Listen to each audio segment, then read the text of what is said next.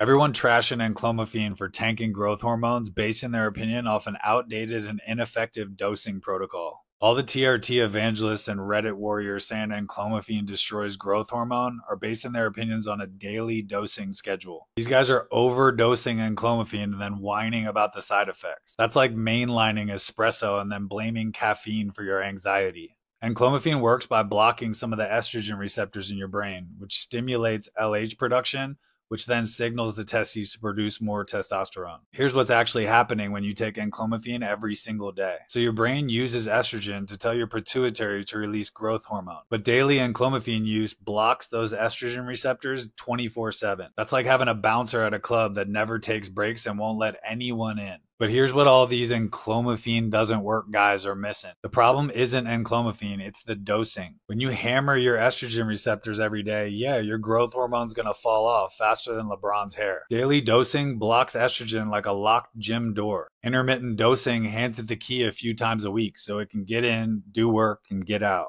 So all those horror stories about enclomiphene killing recovery and libido, they're from protocols treating it like a daily vitamin instead of actually understanding how hormones work. Intermittent dosing protects your natural growth hormone pulses while still boosting testosterone. So you get the gains without the growing pain. Stop letting bad dosing protocols ruin a good thing. It's not enclomiphene that's the problem. It's the people that don't understand how to use it properly.